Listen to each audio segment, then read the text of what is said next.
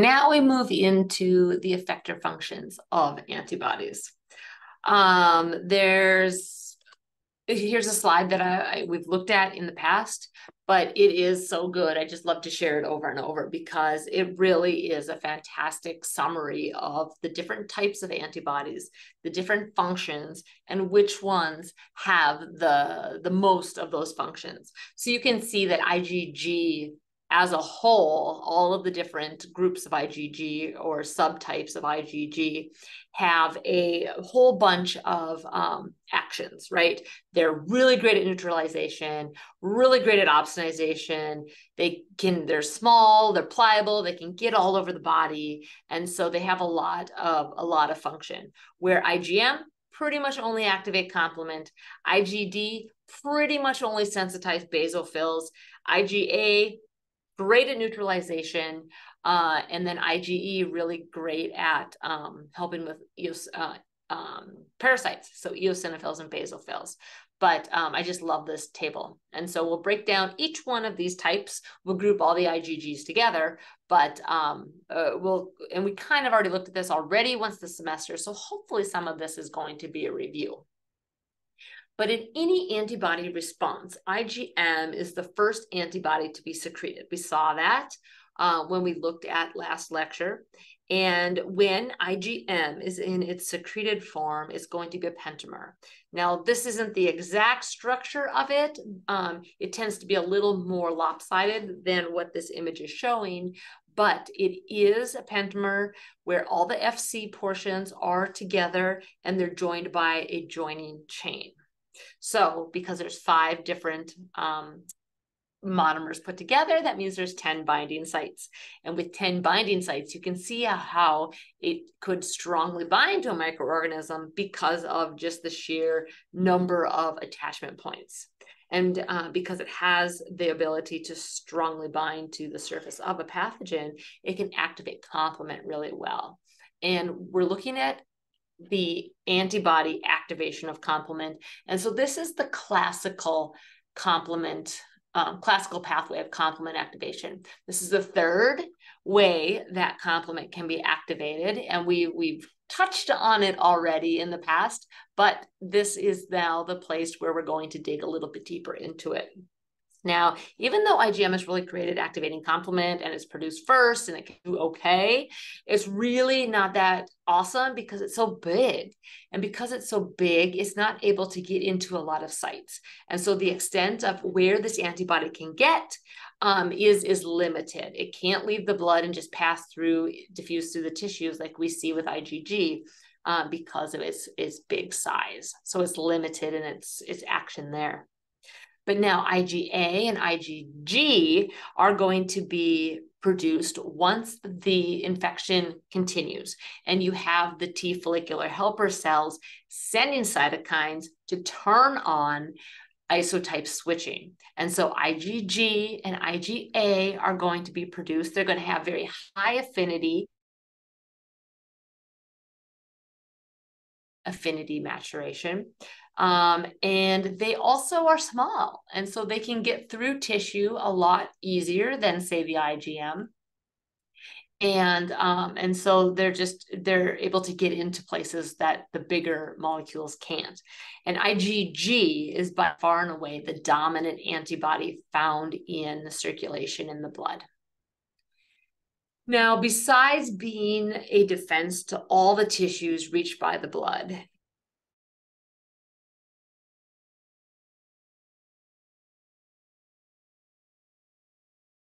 from happening in the blood.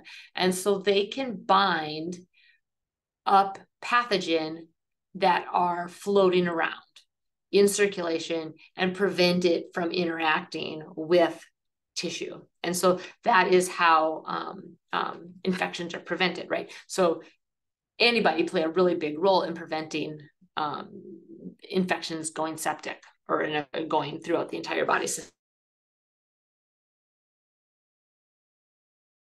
Be the structure that IgA is secreted in at least in the mucosal surfaces. So the gut, the upper respiratory tract, the upper GI tract, nose, yeah, all of those. Oh, and the genital tracts, urinary tract, mammary glands, all of those secretions tend to have a lot of dimeric IgA. The structure is pretty much what's shown in that schematic where you have the two FC regions facing each other, joined by a joining chain.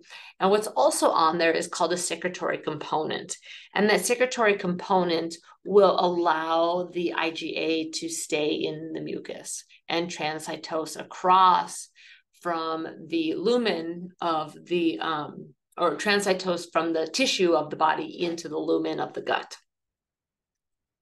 Yeah, so that's because the IgA secreting plasma cells are on the mucosal side of the epithelium. And so in order to get that IgA to the other side, transcytosis has to occur. And so this that's what's happening in this image here, where we have the mucosal, or we have the like tissue side here of the body. And then this secretory component is attached, and then it will transcytose that IgA all the way through across to the lumen of the gut. So called transcytosis. And then when the IgA is out in the gut, it's able to interact with pathogen microorganisms at that mucosal surface and prevent those pathogens from attachment to the epithelial layer or colonization of the epithelial mucosal epithelium. So it does a really great job of neutralizing before pathogens can make its way into the tissue or interact with the tissue. This is also true during pregnancy. IgA can transcytose. IgA can get through the placenta and into the bloodstream. IgG can, sorry. IgA is transferred through the lactation, through the mucosal surfaces there. So at birth, baby has IgG profile and titers similar to that of mom, because it's going to be moving through the system just like it is in mom. But after birth, once all those IgG molecules have disintegrated after about 6 months or so, then the proteins just break down. Then the way that baby gets antibody is through breastfeeding. And so mother's milk is going to be rich in IgA. And this process of transfer of antibodies to baby is called a passive transfer of immunity, because baby didn't have to do anything. Baby immune system did not have to make IgA, did not have to make IgG, but rather baby got it passively from mom's immune system. We'll talk more about that later in the semester, but we'll bring it up now that if a person doesn't make its own antibodies and it gets them from somewhere else, it's called passive transfer of immunity. So there is a window in time during a baby's first year of life when they have almost no antibody. Until they start making their own. And so they're particularly vulnerable to infection. And this is the point at when mom's IgG starts to drop off. So we have birth here, and this is, the highest level of IgG because it's practically the same as mom. But over the first 6 or so months, that IgG amount decreases because it's a protein and it just breaks down after time. And there's a point where the baby hasn't started making enough of its own IgG. And so there's this window where there's not a lot of IgG there to protect baby. And this tends to be when they get most sick. So you see colds and runny noses and ear infections and stuff happen around the 6 to 12 month age. Now, if baby is breastfeeding, they will get some IgA to help with that, but IgG still is going to be very low at this point of life. Speaking of IgG, so IgE is kind of a funny duck in that it, once it gets made, it pretty much gets bound immediately by basophils and mast cells and eosinophils. It really doesn't circulate in the system for very long. So the receptors that mast cells and basophils and eosinophils have on their surface are called Fc epsilon receptors. Fc epsilon receptors are going to be a receptor for the Fc portion of an epsilon antibody. So an Fc epsilon receptor is going to bind to the Fc portion of IgE.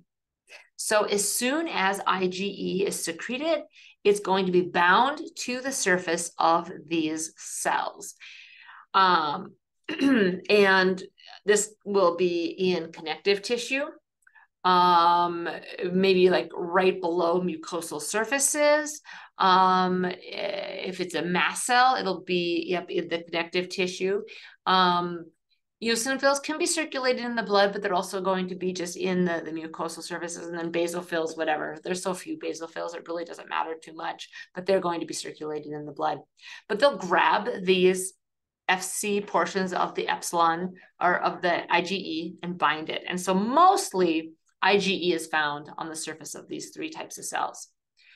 Then when a parasite, let's say it's a worm, so like you have this worm here that has multi-epitopes all over it, is picked up by the antigen receptor portion or the variable portion, the FAB, right, of the IgE, 2 or more IgE molecules have to be activated, and that's called cross-linking. And when that happens, then that's going to activate these cells, eosinophils, mast cells, basophils, to degranulate. Degranulate, so they have these big granules in them that contain a lot of histamine or other smooth muscle dilators. And they will cause, depending on what tissue it's in, will cause some pretty violent reactions. So like sneezing, coughing, diarrhea, if it's in the gut. And the whole purpose of those processes is to rid the body of whatever is causing the infection. And so the major function then of IgE is to protect the body against parasitic infections. This can be a unicellular protozoan. It can also be a multicellular worm, or maybe even an arthropod if you get like an insect in there. The cytoplasm of mast cells, yes, has these granules that contain histamine, inflammatory mediators. And then when that cross-linking occurs, which we'll see here, that degranulation occurs. So you have your IgE bound to your Fc epsilon receptor. It's going to recognize multiple epitopes on the surface of this. In this case, we're looking at a multicellular worm. And that cross-linking will occur. That will tell the eosinophil time to degranulate. Then that eosinophil will degranulate, spill its toxic chemicals right on the surface of the worm, and hopefully burn it to death is the plan. It could also, though, lead to diarrhea to get the worms out of the gut. It could lead to sneezing to get them out of the nose, wherever they're at. But really, those granules are pretty toxic, and they can be harmful to the parasite. So these inflammatory mediators then that are released by mast cells are in the tissue. And so you'll see that, as well as basophils, eosinophils, they will increase the leakiness of blood vessels, so that endothelial lining will open up just a little bit and allow cells and fluids and other proteins to move out of the bloodstream and into the tissues. Well, we know that when fluids and proteins and cells move into the tissue, that's going to cause swelling. So that would be an accumulation of fluid, and that would lead to pain, redness, swelling, and that's all part of inflammation. So we see inflammation increase when eosinophils, basophils, and mast cells degranulate. But inflammation for a parasitic infection is pretty beneficial because it to defend against a parasitic infection. This is great if you live in, but we are in the age of human development where a lot of places on Earth have pretty clean countries are developed to the point where parasitic infections are actually pretty low. Now, parasites definitely, if you look at across the world, there's many, many, many places where there's still high instances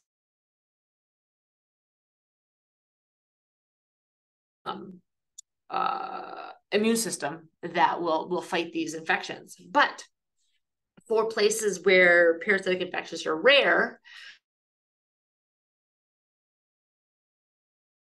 sanitary country, at least when we look at ways that we can get infections like drinking water and things like that. And so our system that works against parasites. So oftentimes we see these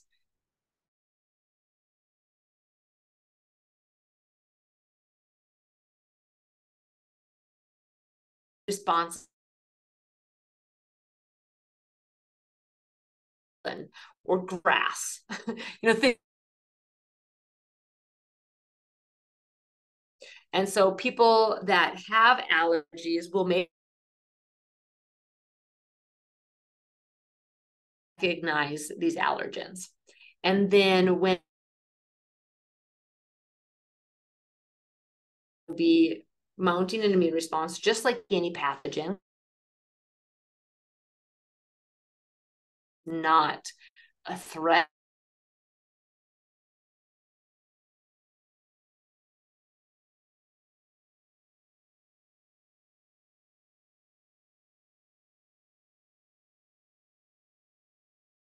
Subsequent encounter with that specific allergen will lead to a secondary, like an infection, and the body will respond.